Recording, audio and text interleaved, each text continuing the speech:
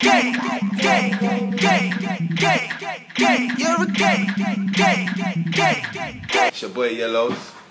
I've been asked to play a game of charades on the cake, all in light of my new single called Cake. And the challenge is to draw the AR logo on the cake with icing and then see what you guys think.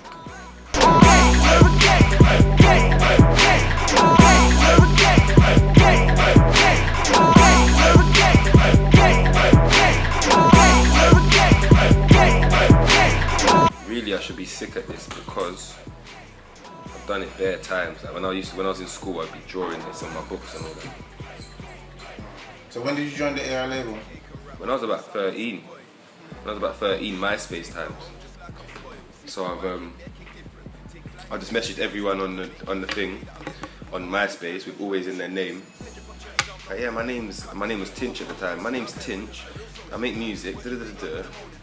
And then yeah, I just got a phone call one day. I left my number and all that. I got a phone call from Bath one day, who was the CEO, the founder, and who actually created Always Recording from the ground up. Yeah, he more or less just rang me like yeah, come down to the studio. Like, let's have a meeting. These times I'm only young. I've gone down there anyway. Yeah, man. And he just offered me a free hour every week to just make music. So Tinch, tell us about Tinch. Tinch was just more like me just calling myself Tinch because I was just small at the time. So yeah, that's what I was just running with.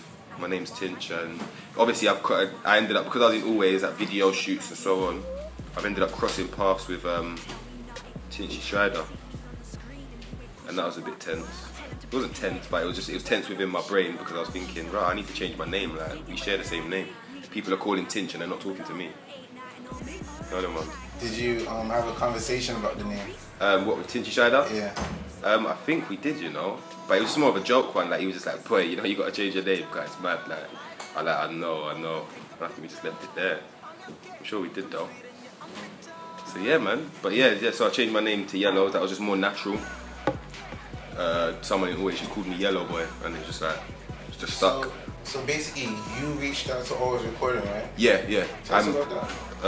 Yeah, I basically went looking for it only for the simple fact of, at the time I felt like there must be something more than just recording in a bedroom, if you get what I'm saying, on a microphone that's not even used to record music, if you get what I'm saying. This was an MSN mic, or we're using a Nokia that you can take the phone off, the face off, I mean.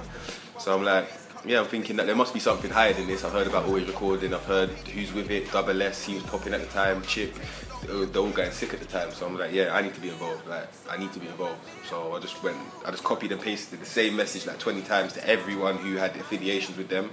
And yeah, I got a phone call one day, boy, and yeah.